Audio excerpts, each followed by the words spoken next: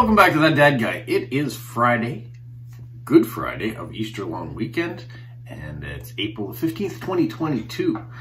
This week it was a very short mail week. Monday through Thursday were the only deliveries, so this is what I got this week. Still quite a few cards. I'm impressed that this many came in, and we'll go through those in a second. Thank you so much for tuning in, liking, subscribing, and always leaving those comments. Don't forget, if you wanted to leave a comment for That Dad Guy Answers, go back to That Dad Guy Answers Part 10 and leave your comment on that video, and I will answer them tomorrow. Also, tomorrow is the Model Railway show, so I am hoping to get out to that and film. And there seems to be a lot of people that enjoy those videos, so we'll see what's new and different at this one. So look forward to maybe 2 videos coming out tomorrow. That's the plan anyway, so if I can get enough time to get everything together, then 2 will come out tomorrow. Otherwise, it will be delayed for one of them. But That Dad Guy Answers will definitely come out tomorrow. Okay, so let's get to what arrived this week. The first one comes from England, and it's from Petra. Came in this envelope. Let me show you the stamps. 2 pretty cool stamps there, with a queen, and inside she put Best of Dorset Attractions, and there's the map of where in England Dorset is, the region, and what you might find. And then it's a fold-out touristy thing. It gives you all the local attractions, a little bit of history about each, and also gives you telephone numbers and things like that in case you need to contact them. So thank you for that. And the postcard she sent was of Buckingham Palace. And she was saying that she didn't really have any Lego or Hedgehog postcards. And when you put things in your bio of things you like, don't feel that you have to have those, and anything less than those is not good enough. That's not the case, at least it's not with me. I just put them out for guidelines in case people are looking for certain things that they want to send. But Buckingham Palace is fantastic. Happy with that. She, at this time, this was April the 7th when this was sent, she was going to Germany, where she's originally from, and so hopefully she had a great trip. I'm sure she's back in England again and into her day-to-day life. So thank you, Petra. I will put that aside. The next one comes from Montreal, and so we have this one here from Sophia, and Sophia has a postcard shop. I bought some postcards, so I'm going to do another video on that, showing you what I got from her and to support her. Sophia is also a big part of the meetup that we're having in Atlantic Canada. So that is on July the 2nd in Moncton, July the 3rd in Peggy's Cove, Nova Scotia, and July the 4th in Borden, Prince Edward Island. So she has done up the meetup cards for those. And if you're in the area at any one of those locations, feel free to stop by and enjoy it. There's links on the official Postcrossing site showing where they are, and probably talking about the times and details as they come available. I know for Moncton, it is at Centennial Park on July the 2nd, and it is from 1 to 4. And then in Prince Edward Island at the Tourist Bureau in Borden, just as you cross the bridge, it is going to be there from 2 to 5 on July the 4th.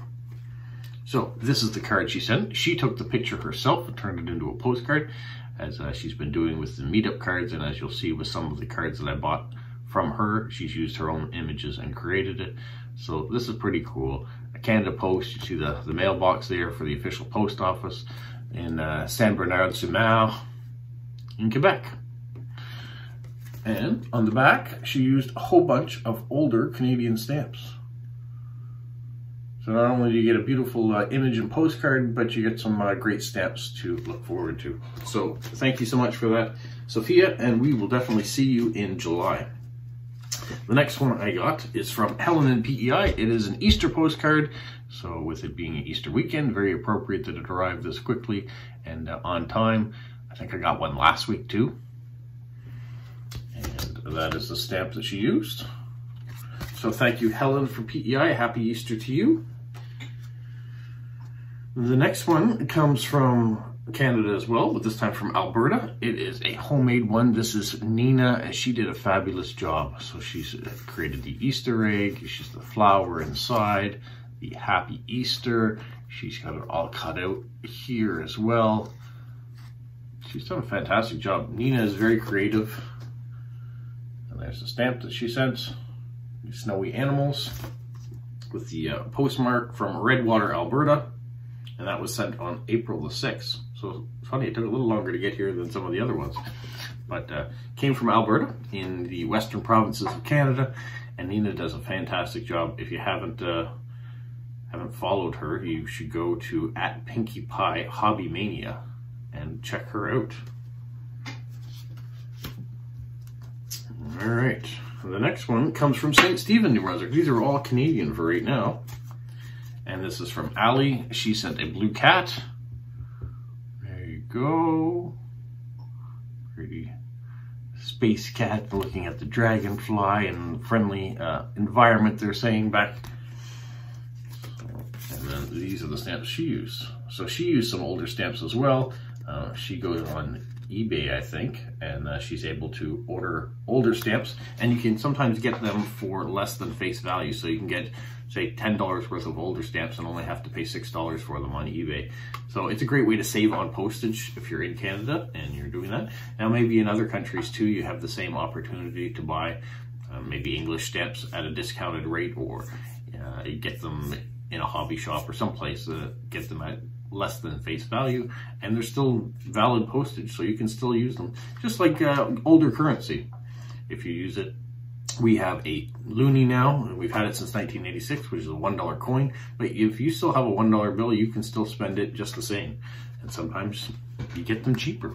So there you go, there's a tip on saving on postage. I haven't used it yet, but I certainly will try it. The next one comes from our friend Lewis in Dubai. Well, he's from Abu Dhabi, but in this case, he's visiting Dubai, and it's a 3D tourist card. So I hadn't seen these before until I got that parcel from Lithuania, and Sky Estia sent me some 3D postcards, tourist cards. So Lewis has done the same, and he's also put the matching 3D sticker that goes with the postcard on it, and there is the stamp. A little hard to see with the postmark under covering it over. But thank you, Lewis, for that. Now, the next 5 cards I have, and the last 5 cards, are all from Ross. And as you know, these are all swaps. I didn't get any official post-crossing mail again this week. So I think it's been a month now since I've got an official card come through. I had them arrive at their destination. I haven't been able to write them. I think last week I wrote 4. I have 1 right now that I'm able to write. Maybe by Sunday I'll have more. I don't know. But it is strange that none of them are coming back to me. Patience, patience, patience. We'll wait and see what happens. All right, so what did Ross send? He is on work in England right now, and so he's got this. I make a good soup, and it's a giant potato. So this is Potato Pete. And on all the cards that Ross sent, he used this type of stamp. There's the first one from Ross. The next one is of the Concorde. They're now discontinued plane, but in its day it was a, well, it was the fastest plane, I guess, to do commercial travel. My Uncle Lionel worked on the Concordes. He was in the airline business, and he lived in New Zealand, and he lived in Australia, and he worked in the Philippines, and he did all sorts of things with different airports around the world, but one of the things that he helped work on were the Concorde. So this was at the Air Museum that Ross found that. That's where he got this from, the Imperial War Museum. All right, the next one, he went to Cambridge University. Well, he didn't actually attend it, but he was in Cambridge, and he may have walked around the campus and things like that. He wasn't a student there per se, but he says he feels smarter just being here. And it shows you all the different campuses: Trinity College, Queen's College, King's College, Kingsbury. There's all sorts there, all the different regions of Cambridge. And then Cambridge is a lovely town as well, so there you can see this gentleman is getting the boat going through, almost like a scene you might see in Venice. And Ross wonders how many times this fellow hits his head on the bridge going under. And then finally, we have a King's College, Cambridge postcard. And I can't read what it says, nor could Ross. Well, maybe Ross could. He's traveled the world, and he has spent some time in Asian countries as well. So maybe he does have a little bit of, I doubt it. I'm sure he can speak a little, but reading, maybe not. Anyways, thank you, Ross. Thank you for all those postcards. Thank you for everybody else that has sent something. It was a little bit quieter of a week for the mail, but happy nonetheless that in those 4 days we were able to get all that through. Now let's look forward to what else comes this week.